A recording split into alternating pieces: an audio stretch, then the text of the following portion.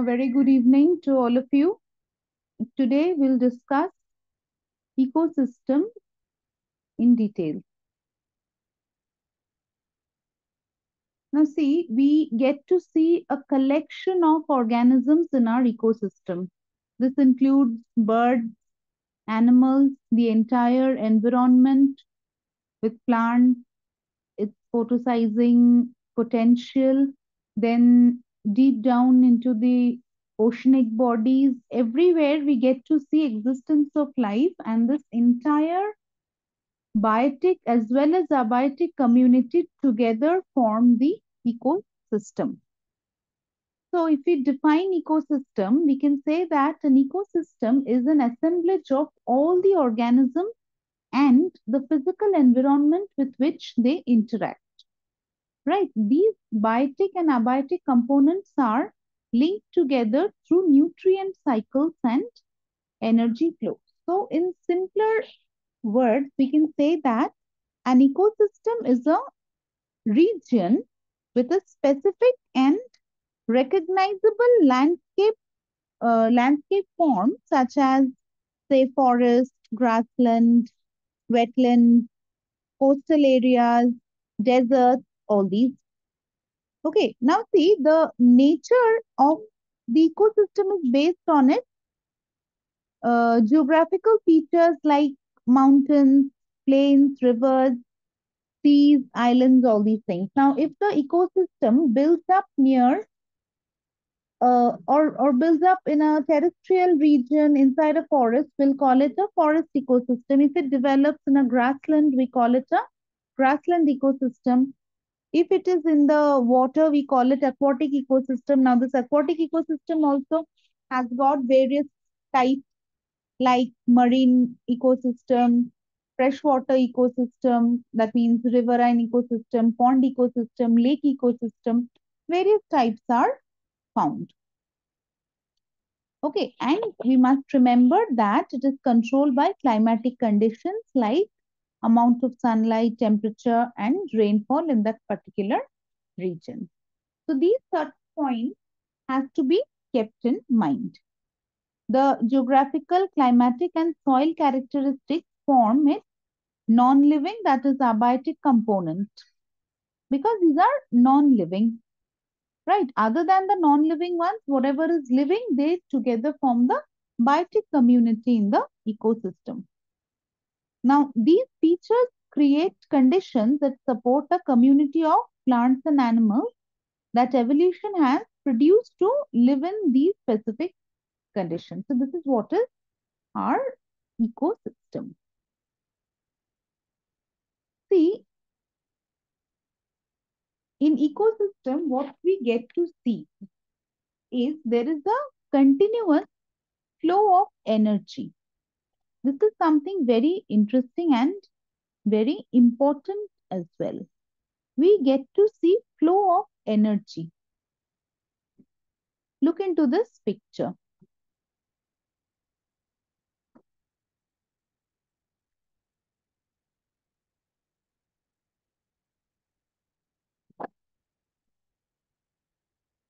See here. What do we get to see? What does this say? Energy flow and trophic levels.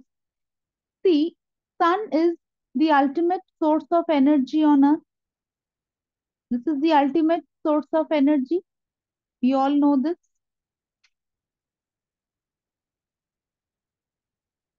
Now, from this source, the this energy is hitting on the surface of the earth.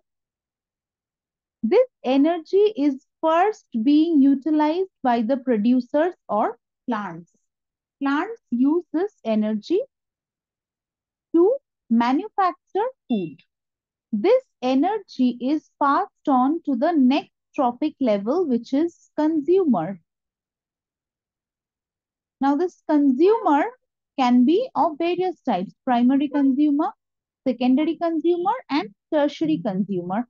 Now, each successive level gives you a series of heat loss. The energy that is captured by the producer is utilized into making food. Now, this plant, when is being consumed by the consumer, gets some energy. The consumer is getting energy through this consumption process. So what is happening? Energy is being transferred from the producer to the consumer, and in this way, certain part of energy is lost in the form of heat. Now, when this consumer is being consumed by another consumer, which is known as secondary consumer, in this process also we see certain amount of energy getting lost in the form of heat. Now again the cycle continues, the chain continues. This secondary consumer is also consumed by another one, which is called tertiary consumer. Now this tertiary consumer is also gaining some energy from the snake, which was the secondary consumer. And when this transformation, or when this transfer of energy was occurring, what was happening then? There was certain amount of energy loss, right? Now this energy loss was noticed to be a 10% loss per trophic level. Okay, you don't need to know this in detail. Just know that 10% of heat is lost at at successive trophic levels during energy flow, right? See, and always remember one very important point, that is energy flow is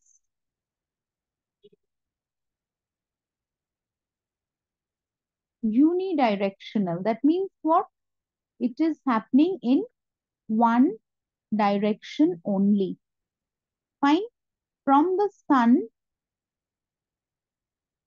this is the sun, from the sun, the energy is hitting the earth, coming to the earth. From here, producers, that means producers are growing here only. These are trees. Producers are growing here itself.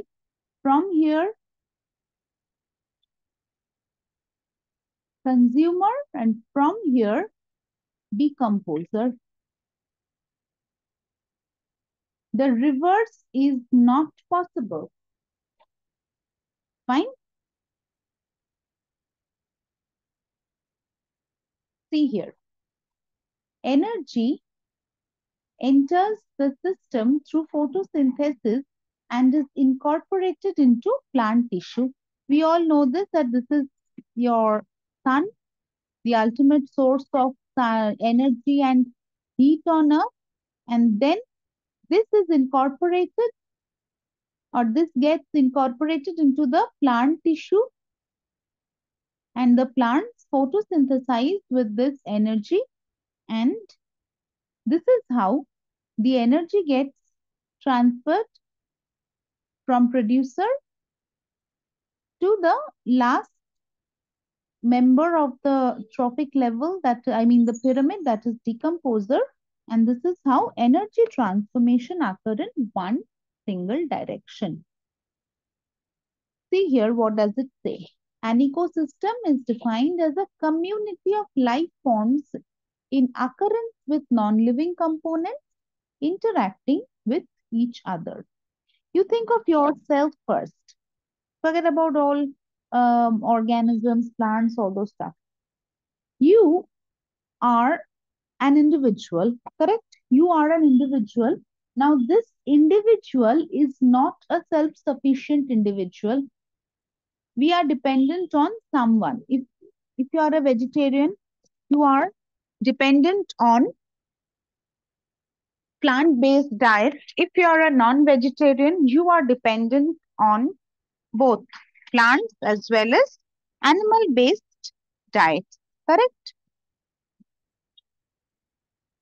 Plants as well as animal-based diet are your source of energy. And these plants are growing or not, whether these plants are giving you products or not, depends on what? depends on the climatic condition, depends on rain, sunlight, soil characters, all these things. If there is not enough nutrients in the soil, if there is not enough soil, if there is no proper water, that is rainfall or anything like that, then there is no proper growth of plant. That means some member of the ecosystem will be found to be, non-functional or weakly functioning. Understanding. So an ecosystem is a community where we get to see correlation or interaction among different components, whether living or non-living. Fine.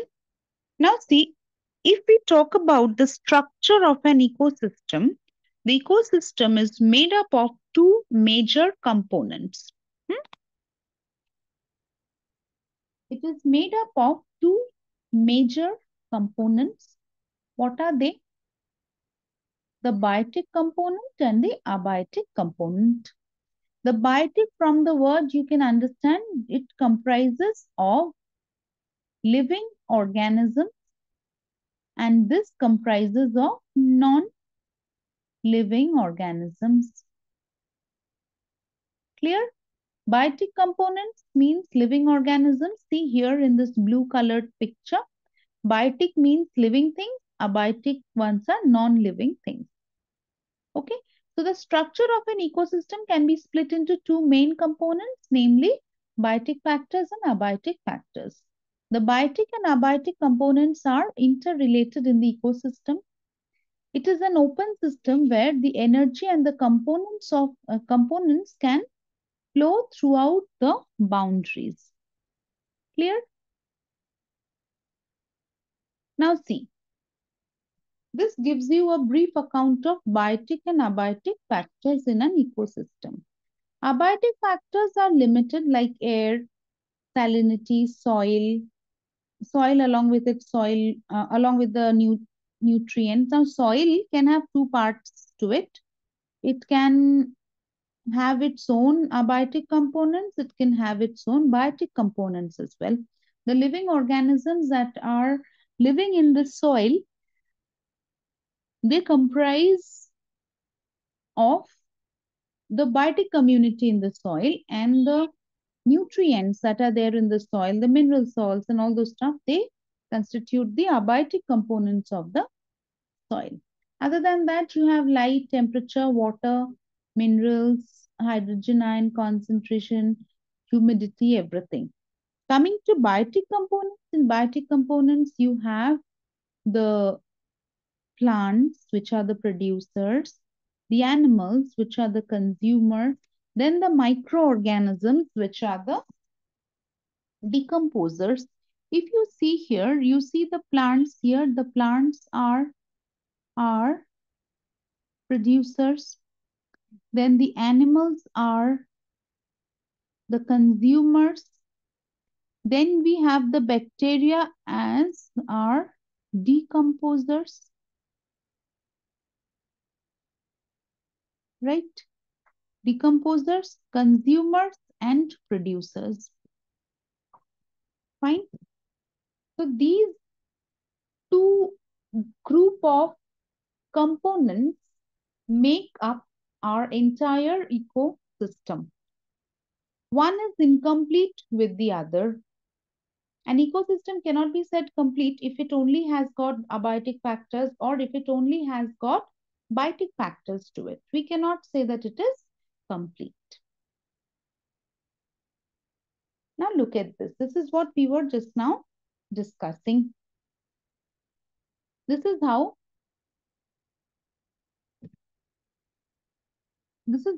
the things happen in an ecosystem. The energy is captured by the producers here. Okay, they photosynthesize and they make photosynthate. The plants here are consumed, or the plant products are consumed by the primary consumer.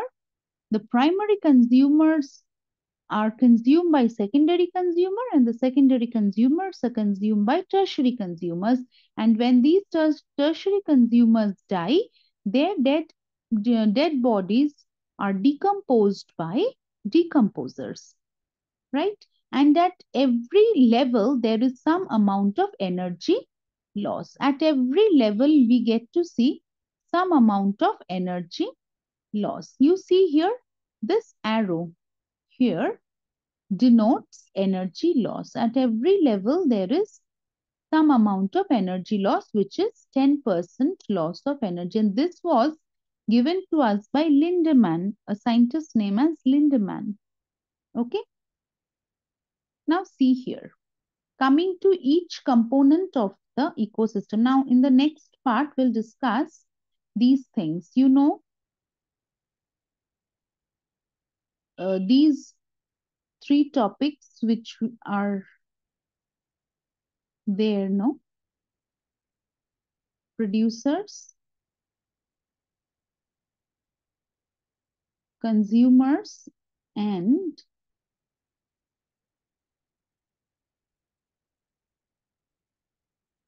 these are the three topics from the biotic component which we are going to discuss in details now. First, so starting our discussion with producers. Okay. Starting our talk with producers. All right. See, producers are the lowest trophic level in any food chain. See here. Producers are here.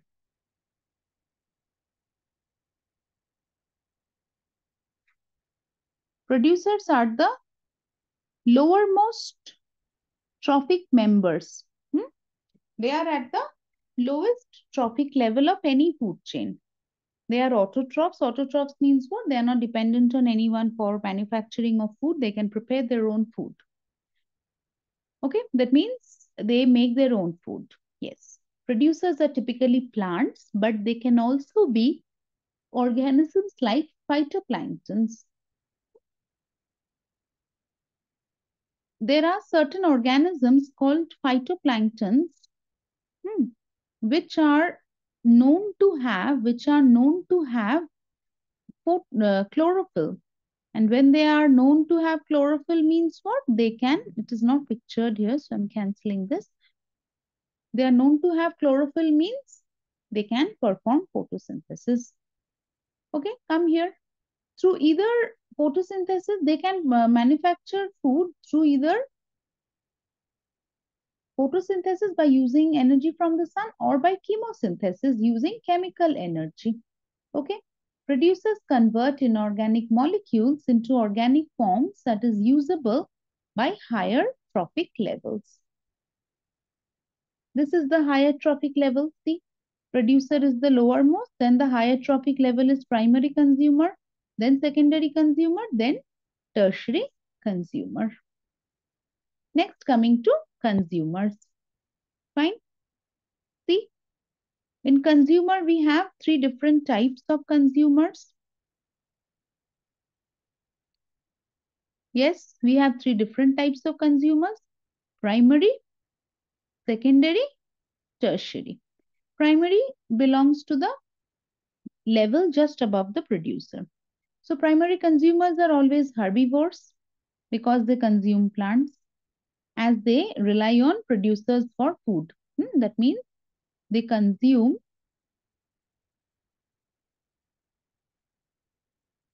plants only.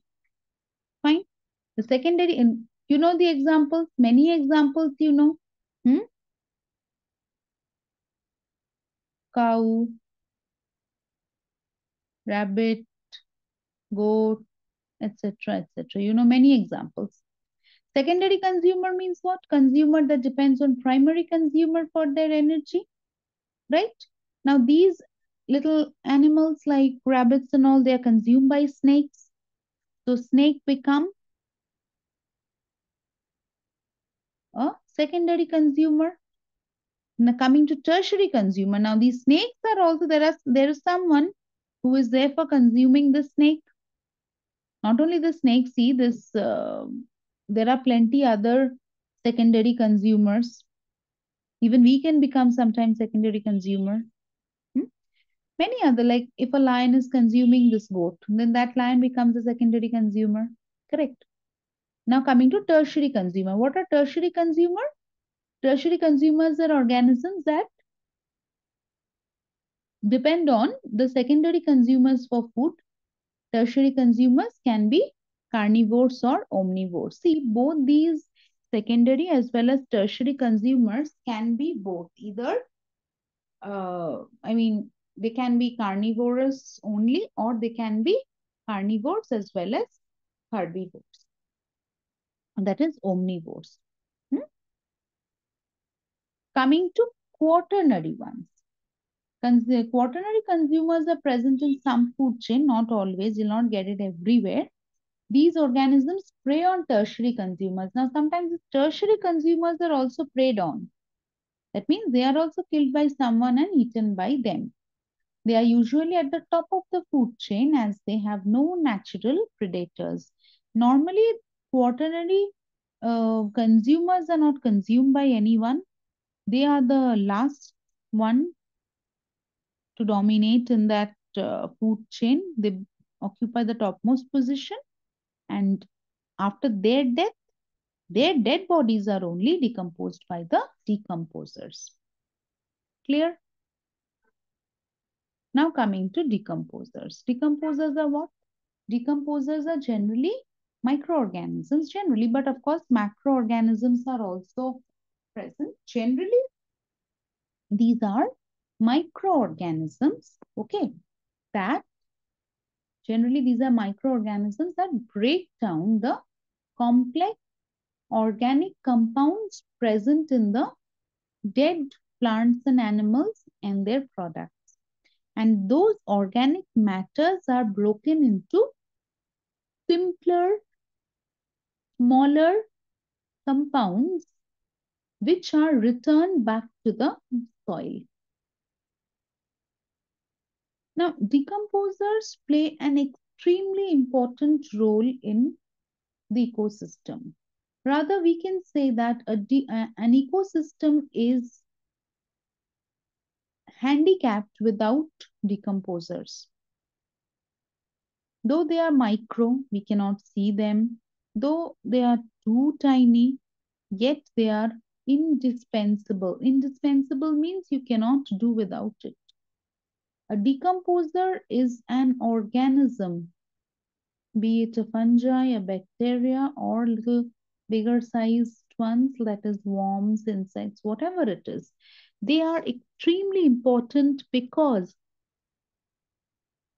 the dead bodies of the animals, plants, or all other living organisms needs to be broken down, needs to be decomposed. And once that gets decomposed into smaller particles, those smaller particles are what? Those are nutrient rich particles that are utilized by the soil, that are utilized by the plant, that those are returned to the soil. Those are returned to the soil, and that is the nutrient which the soil gets. So if there is no decomposer, there is no nutrient in the soil. Understood? That is why decomposers are so very important. Without decomposers, we cannot think of the existence of ecosystem. These are all various categories of decomposers. Now coming to food chain. What is a food chain? The definition of a food chain, or definition wise, a food chain is very simple to learn. Concept wise also, food chain is very simple. So food chain is what? It is a linear relationship. It is a linear sequence of organisms through which nutrients and energy pass as one organism eats another. A linear relationship develops, like The plants are manufacturing food. That plant is now being eaten by a rabbit. A rabbit is being consumed by a snake. A snake is being consumed by an eagle. An eagle can also be consumed by another bigger animal, which is the quaternary one. So, this relationship that exists between the different organisms of different organisms belonging to different trophic levels in an ecosystem is a food chain. So, in a food chain, each organism occupies a different trophic level defined by how many energy transfers separate it from the basic input of the chain. So, in that way, it is quite simple. It is just a linear relationship that that correlates or that gives us a picture how different organisms are related in an ecosystem. See, what's food web?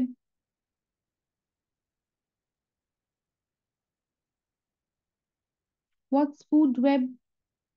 Food web consists of all the food chain in a single ecosystem. Now, we can talk about different types of food chains. Okay, it can be a plant-based food chain, it can be an animal-based food chain.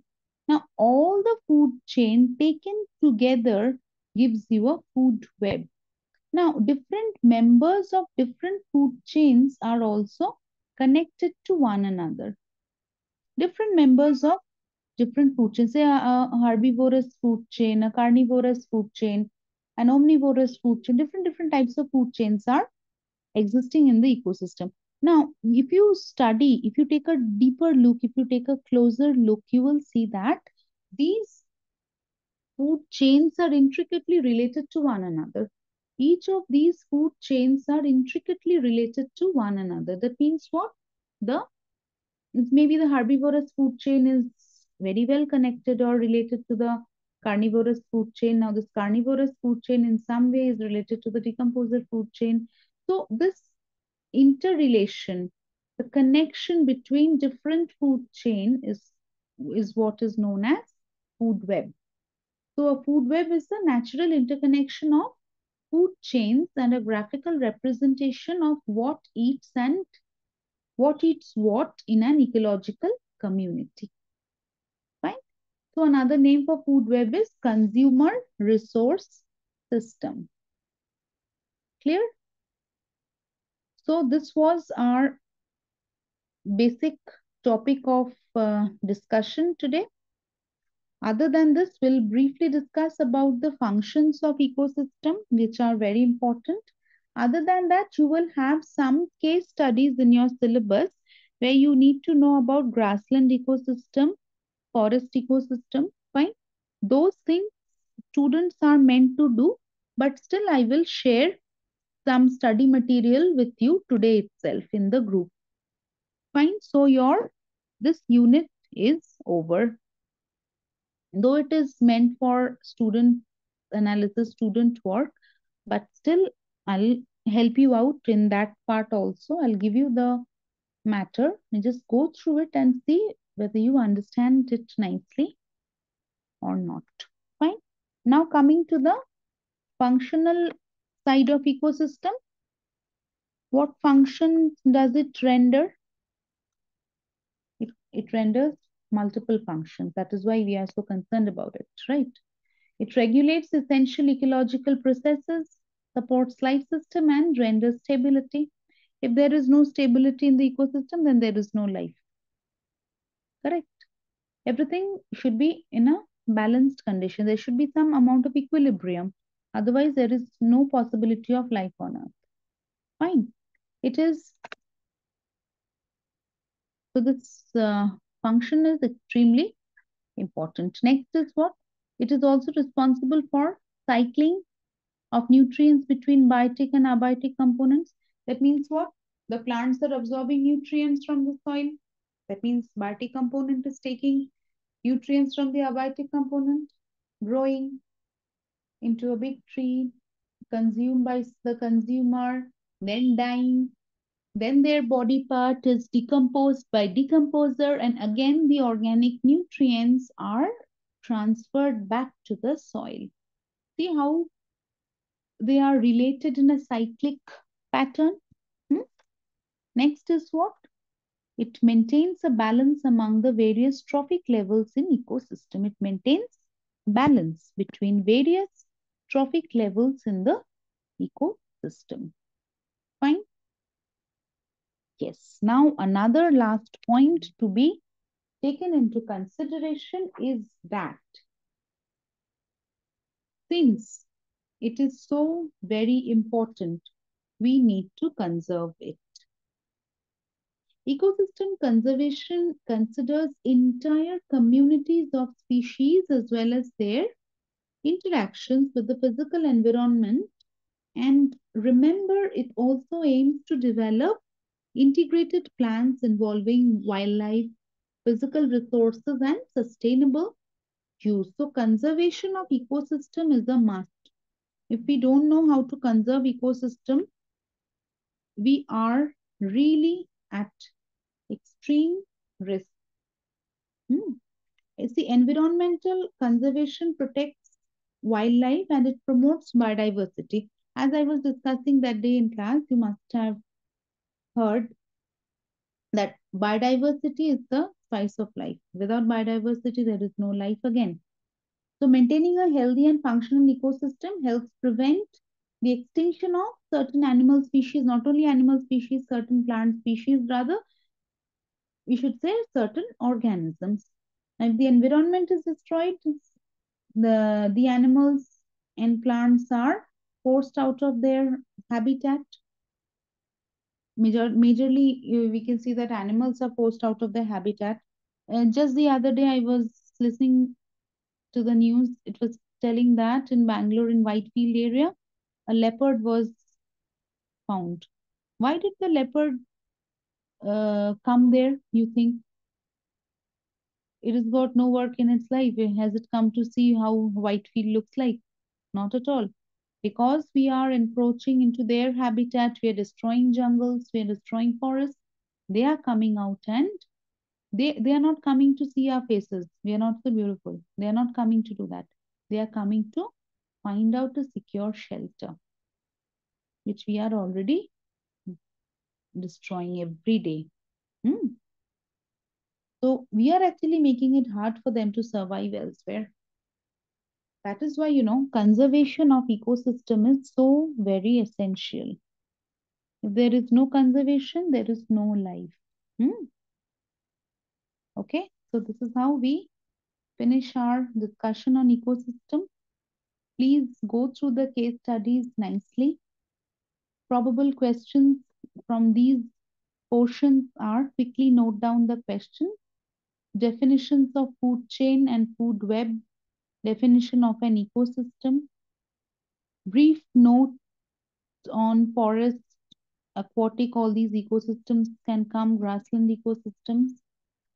Try to study these topics nicely.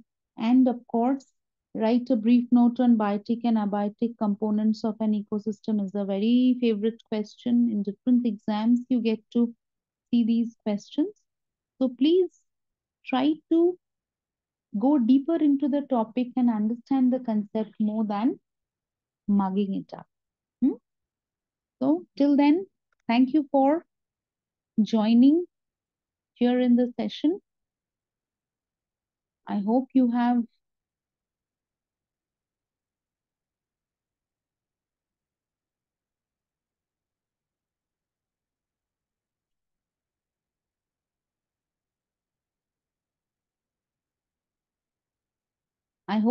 enjoyed the session. And of course, we are looking forward to organize some other session some other day. since we are not getting an opportunity to show these presentations in the class there, the thought of arranging this for you. Okay, till